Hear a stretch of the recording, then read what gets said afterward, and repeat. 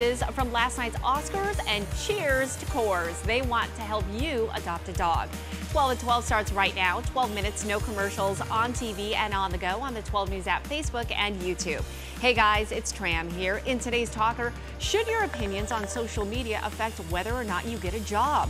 A new study from Penn State University shows frequent strong opinions on your social media are holding you back on the job hunt.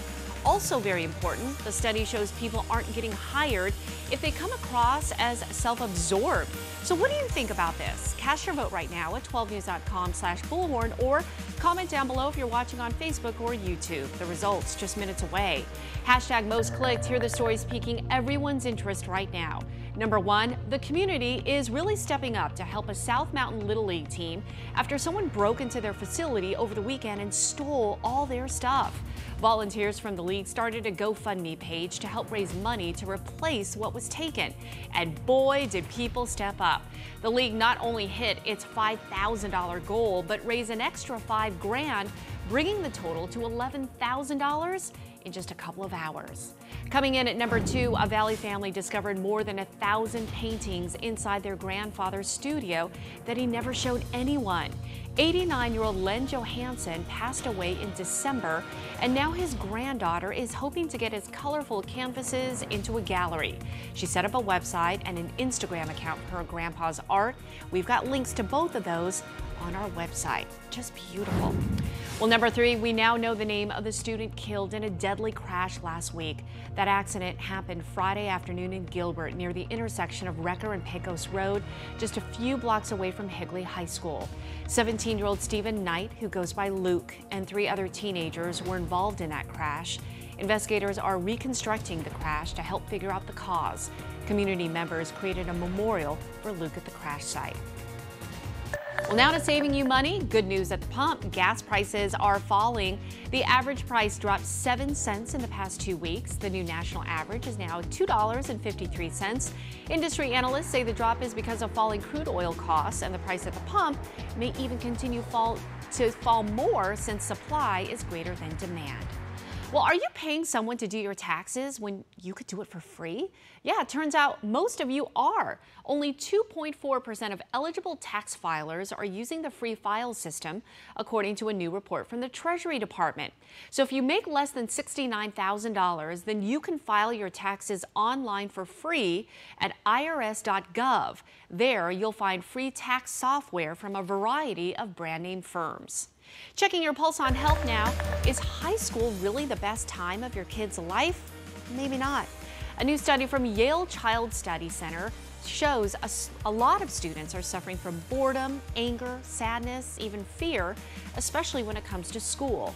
Researchers say the way students feel about time in the classroom can affect their academic performance. The study also shows some of these feelings could be tied to teens just being overly tired. Well, if you're looking to live longer, make sure you keep in touch with your friends. Scientists at the University of Texas found seniors who maintain active social lives not only live longer, but also have better physical and mental health. Researchers say it can be tough to get people out of the house, but they encourage seniors to try and incorporate more social time into their routines. Well, how good of a night's sleep are you really getting these days? If it's bad, you could blame it on your partner. Researchers say a lot of people just want their partners to stop snoring at night. Snoring, of course, is pretty common, but if you are sawing logs, then you could be suffering from something more severe like sleep apnea. Sleep experts encourage snorers to try changing positions in bed, avoid alcohol before sleeping, and talk to your doctor if your snoring seems a little out of control.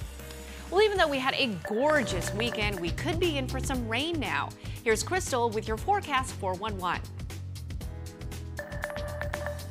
Happy National Umbrella Day. We're right on theme, as we'll likely be putting those umbrellas up a little later on today. Since it's been 20 days without measurable rain at Phoenix Sky Harbor, I thought you could use a little refresher course of what this thing is used for. You hide under it when the wet stuff falls from the sky. And definitely don't use it during thunderstorms, windy weather, or open it indoors. That's just bad luck, but definitely have it on hand for the next 48 hours. Hour by hour, you could see after the noon hour, our chances increase for not only rain, but to hear some claps of thunder and see some lightning in our sky. And where we get some of those heavy duty showers and thunderstorms erupt, that's where we could see some of the highest rainfall totals, which may even approach a half of an inch by the time we're all said and done in some valley neighborhoods. Double bonus points for Jennifer, our 12 News weather watcher. She captured the weekend's supermoon, snow moon, along with snow pasted on the peaks there. We could see up to a foot of snow above 7,500 feet in the White Mountains, with anywhere from a few inches possible in Flagstaff and Prescott. In that 7-day forecast, we'll be milder just in time for Valentine's Day, with maybe more chances for rain next weekend. Oh, and I just got my car washed. Well, now for other news that will have a lot of people talking. NASA is officially on its way to the sun. The solar orbiter blasted off late last night. It'll give us pictures closer to the sun than anyone has ever seen before, and also gather info to keep astronauts safe on upcoming missions to the moon. To Australia now, where it seems they just can't catch a break. After a summer of drought and wildfires, Australia's east coast is now dealing with strong winds, rain, and major flooding. Now check this out. The conditions are so extreme that it's actually creating reverse waterfalls in Sydney right there. Wow. That's where winds are so strong that they whip water up over the cliffs. Emergency crews warn locals to stay out of the water, but not everyone is listening. A few surfers were seen braving the storm swell to catch some waves. Well, the Apple Watch is no longer just a major player in smartwatches. Apple Watch outsold the entire Swiss watch industry.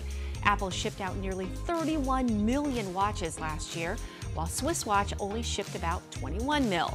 Researchers say it's because younger buyers are more interested in wearable technology. Well, now for your daily cup of juice. The red carpet was rolled out and Hollywood's brightest stars showed up for last night's 92nd Academy Awards. Here's what's buzzing when it comes to some of the best and worst looks. Take a look. Natalie Portman stunned in black and gold. And while the look is gorgeous, Portman also used it to make a feminist statement. On her cape were the names of female directors who she felt were snubbed by the Academy. Well, look at this one. Janelle Monáe's gown. Wow. She brought the glitz and glam in a dress with nearly 170,000 crystals. The dress was so heavy that the Harriet actress needed a team of 4 people to help deliver her gown to the dressing room. Well, meantime, there are always the celebs who miss the mark, like Gal Gadot. Some people on the internet are saying Gadot's fluffy pink skirt and black lace bodice look like someone stitched 2 dresses together. Okay, but she is still so stunning. I mean, seriously, she could wear anything. Well, last night, Hollywood also honored the people who passed away last year, but there were a few names notably missing from the list. Luke Perry, Cameron Boyce, and Sid Haig were not included in the annual tribute. Luke Perry, who's from Ohio, died last March after suffering a stroke. He was 52. His omission from the moment came as a disappointment to fans who were quick to point out on social media that Perry was featured in Quentin Tarantino's Once Upon a Time in Hollywood, which was one of this year's Best Picture nominees. Well, Coors Light wants to help you find a furry drinking buddy this Valentine's Day. The beer will pay some of your adoption fees if you're thinking about getting a dog. It'll give $100 to the first 1,000 dogs adopted now through February 21st, so get on it. But there are some rules, like anyone of legal drinking age in eligible states can get some of the fees covered. In order to receive the money, participants can text Coors 4K9 and a picture of the adoption receipt. Well, time now for A to Z 60, where we celebrate the people, places, and things that make the Valley so awesome in just 60 seconds. Finding a safe and inexpensive place for kids after school while parents are still at work, of course, can be challenging. It's a problem a few Valley skateboarders noticed and decided to do something about it. Jamie checked it out. What started out as a small community project has grown into a huge after-school program, giving kids a safe place to play. So Tim, how did all of this come about?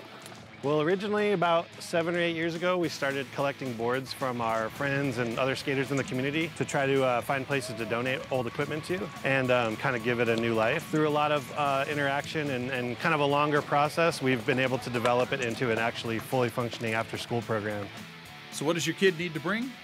Our kids don't need anything, they just need permission from home. We have a waiver and a permission slip that gets sent home to kids who are interested. We have skateboards, wrist guards, helmets, knee pads, everything else that the kids are gonna need to participate in the program is all provided for them. And don't worry about the cost. No cost to the kids at all. We're a nonprofit, we're funded by donors and grants. And that's Oh, that's great.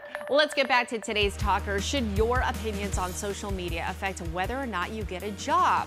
Well, it turns out 65% of you say yes, and 35% of you say no. Keep voting on 12news.com/Bullhorn, and those of you watching on Facebook and YouTube, comment down below. It's time now for the look ahead, the stories you'll be talking about a little later on today. How do you feel about dating in the workplace? A lot of people do it. Coming up on First at 4, we're talking about the do's and don'ts when it comes to romance in the office. And that's your 12 at 12. The facts on everything you need to know in just 12 minutes. No commercials. We're always on, anywhere, anytime on 12news.com, the 12 News app, and our socials as well. Keep those umbrellas handy. We'll see you back here again soon.